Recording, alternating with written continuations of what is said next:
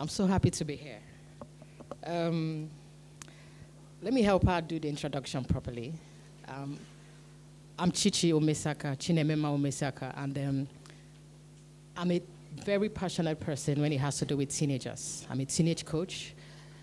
But first, I love to introduce myself as a wife, committed wife, and a mother of 4 kids. And I'm 34. I'm heading somewhere. I'm not trying to brag, but I'm heading somewhere. At 34, forgive me, let me use the word God. God has brought me this far. But you know, most times we like to use the word God to say, you know, God is God, is this. But until you become intentional about whatever decision you want to do, whatever decision or whatever thing you want to do with yourself, if you don't come to that point where you are taking responsibility for your actions, nothing actually happens. The God factor definitely is there, but someone has to make something happen. So at 34, a wife, married for almost 13 years. October will be 13 years.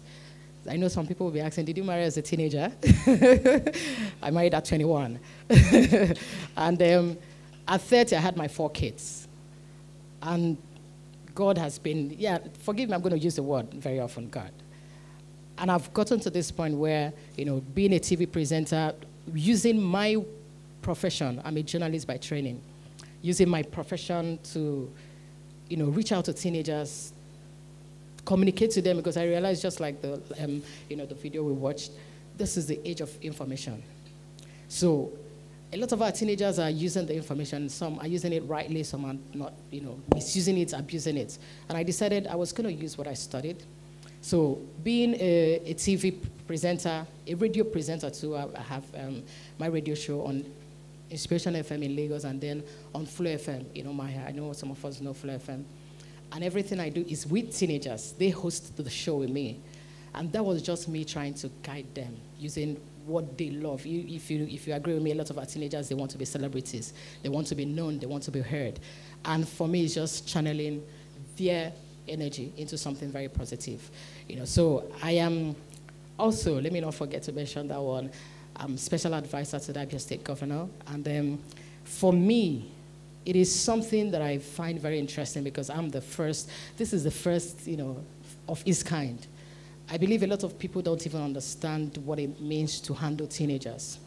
I'm working from the angle of, you know, I've been doing this for so many years. A lot of times people just want to focus on the youth or the children, and they forget this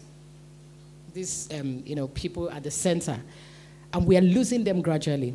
You know, so for the state governor to say, I want someone to focus on this set of people, I think it's something very remarkable. And I'm not trying to promote him here, but I'm saying they are the future, just like she introduced. They are the future, and the future is now.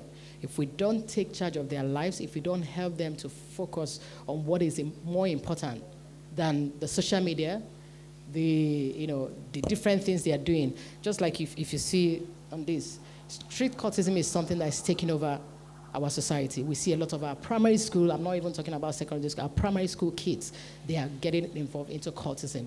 And for me, being part of government, I'm not a politician, and I always say it, and I'm a catalyst. I'm there to just deliver something that is very, very, very key. And, you know, it has to do with delivering our generation, the next leaders of this great nation or our society. You know, so I've tried to lay the background of what I do. This is part of the things I do as special advisor. I've been able to do talk about sexual assault, and this is something for me is personal because I don't want to use the word victim. I'm a survivor of rape, sexual assault, and it's also something that I'm going to talk about later. I could have become, you know, I could have allowed it to put me down and say, okay, I'm a victim, I'm going to allow this thing to make me not live my life fully, but I am stepping on these things to say, I can become more. I can be something more, and I can become something I needed as a teenager when I was a teenager and I never had. That is what I'm doing for these teenagers. You know, so these are some of the things that we did. You know, giving out sanitary pads. I remember being a teenager, not being able to have enough, you know, money to afford some of these things, and we are doing this, going to different places to talk about. Okay, enough of that. Okay, just recently, 2 days ago or 3 days ago, we did, I was able to organize a town hall meeting for governor to have an interface with teenagers and let them ask them. These were some of the things I really wanted growing up as a teenager. I wanted to meet my governor or the president and just ask very key questions. And, I didn't get the opportunity, but to the glory of God, I'm doing that for these teenagers. So, the beginning of my journey. How did I get here? At the age of 15, I decided to take my life into my hands. I realized everybody just sees me as a pretty face. And for me, I know I'm more than a pretty face. There's something more. I could feel it inside of me right from time. So when I go out and people just keep calling me Oyibo, or all they want to do is just take advantage of me, I realized I had to do something. Because if I don't do something, if I get into the university, I was just going to become a piece of cake to guys. So I decided to take my life into my hands, and I sat down and I started writing. One of the things you would do for yourself, I'm not sure I'm seeing teenagers here. There are no teenagers, but I also believe there are a lot of our young people. I mean, they are in their 20s because I work with a lot of teenagers and young adults. In their 20s, they have no clue where they are heading to. They have, am I correct? Am I making sense? They have no clue where, we are heading to. And for me, it was one of the biggest things I had to do. I just had to sit down and ask myself, who are you? I had to discover myself. I had to, ask myself very critical questions. I'm not just a pretty face. There's more to this. God gave me this face not just for, I don't know why, but I had to use it wisely. And I'm trying to encourage someone here. There's more to your story. There's more to you. You need to sit down, take pen and, and paper. That was what I actually did at age 15. I sat down and I started writing down, why am I here? What is the purpose? Why did God create me? I'm not a mistake. So the moment you get to that point where you discover yourself and you start asking critical questions, it's going to help you to find focus. It will help you to just, become very purpose-driven. You will stop living aimlessly. I became very intentional. It's one step to ask critical questions. It's another thing to say, how do I go from here? And for me, I just started telling myself, okay, I need to be very strategic about my life. I needed to just do things very carefully. Because I believe, life is about sowing seed. It's just like farming. What you sow today, you're going to repeat in 3 years from now, in 5 years from now, in 10 years from now. For me, it was just being intentional, writing. Where do I see myself? At that age 15, I said at 17, 18, I would have to get to the university. Yeah, that's me setting goals with deadline. I told myself I was going to, I was saying I want to do this, but I was putting deadlines, putting, dates to them. And I said at 17, 18, I have to get into the university. At 20, I want to be a graduate. That sounds crazy, yeah. At 20, the same 20, I would graduate and then get married and then have my 4 kids at 25. Sounds very crazy. I mean, you're wondering, are you going to be having kids every year? But they were the sad things I wrote. I said, I just want to take my life into my hands. And doing that, I know was the biggest thing I did for myself. Because as I got into the university, I was just very focused. No boyfriends. No, I'm not here to judge you, but you know what? For me, I just had to be very strategic about my life. I had to be very intentional. So I don't know about you. I know a lot of us are in the university, but if you don't come to that point where you are adding dates, timelines to your goals, to the things you want to achieve, trust me, you still keep postponing them. I've laid this foundation. I've talked about discovering yourself. I've talked about planning, being intentional, taking your life into your hands. How do you do that? It's not easy, trust me, especially even with this generation, with the social media running you guys crazy. All of us crazy because almost all of us, we are addicted to our phones. I mean, even my husband started realizing that you are addicted to your phone. I post, I write a lot, so sometimes I'll hide behind, I'm posting, but all of us, we are almost addicted.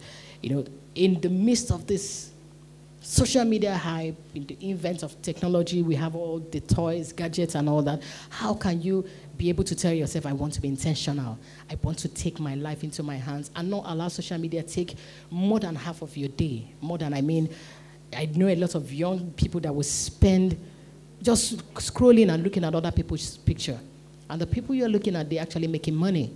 The day I realized that one of my friends, Toyo Baby, makes a lot of money by just posting, I just said, I'm done. I'm not watching you guys again. If I'm not going to make money, I can just watch you, like you a bit, and run off.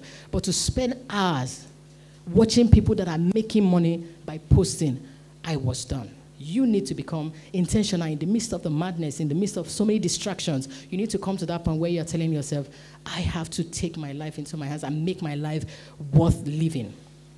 How do you do that? Know your why. It also goes back to discovering yourself, asking, who am I? Key questions.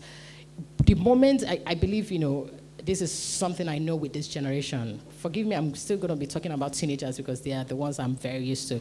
And this generation is called Generation Z.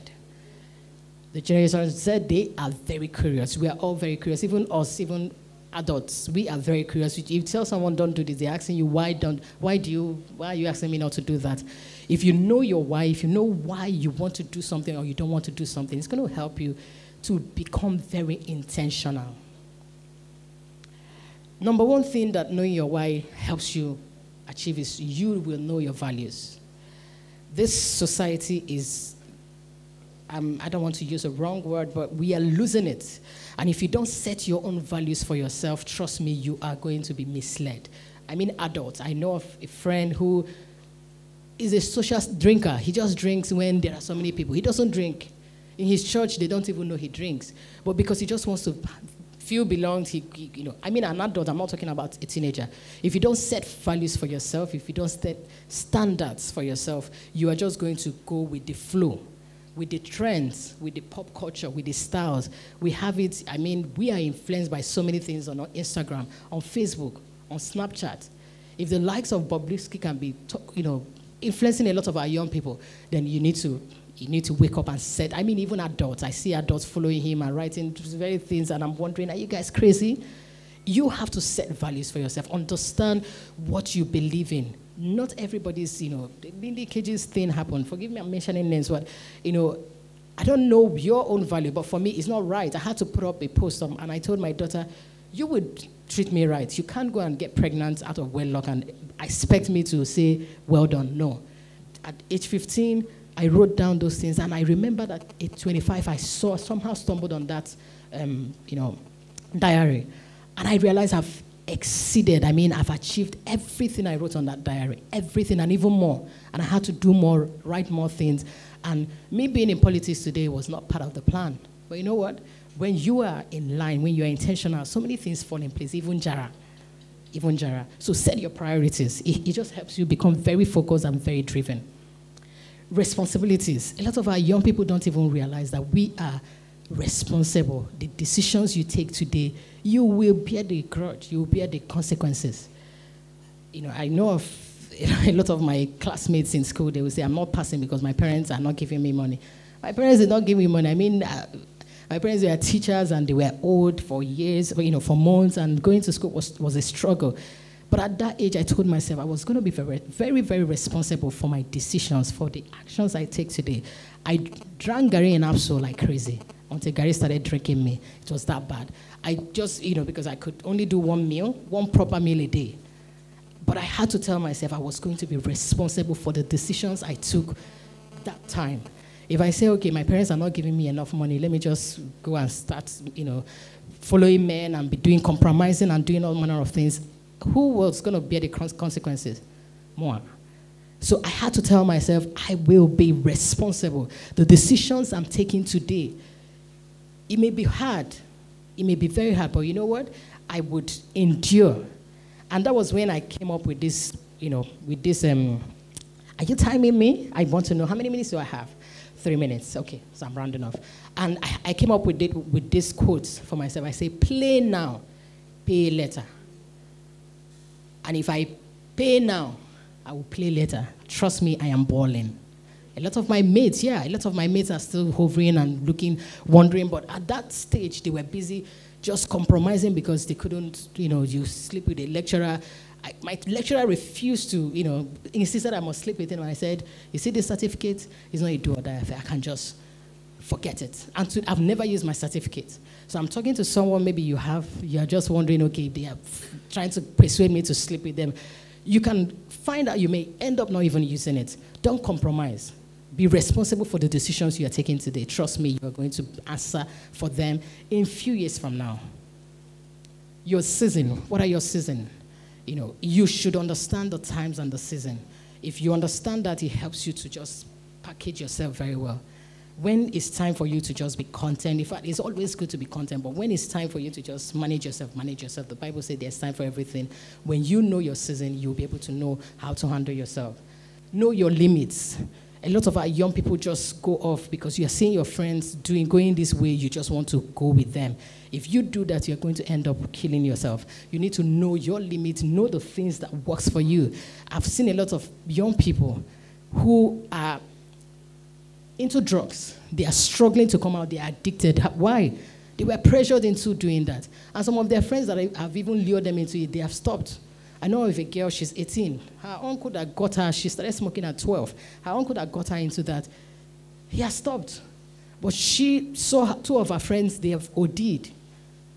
You know what I mean by OD, like overdosed. And she's struggling to stop. And it's just because she didn't know her limits. She just, saw her uncle, her elder brother smoking, and she just joined them. As a young person, you need to understand your life is different from even your twin. Your life is very different. The moment you tell yourself, I'm going to be responsible for my decisions that I take today, I'm going to know my limits and know the things that work for me.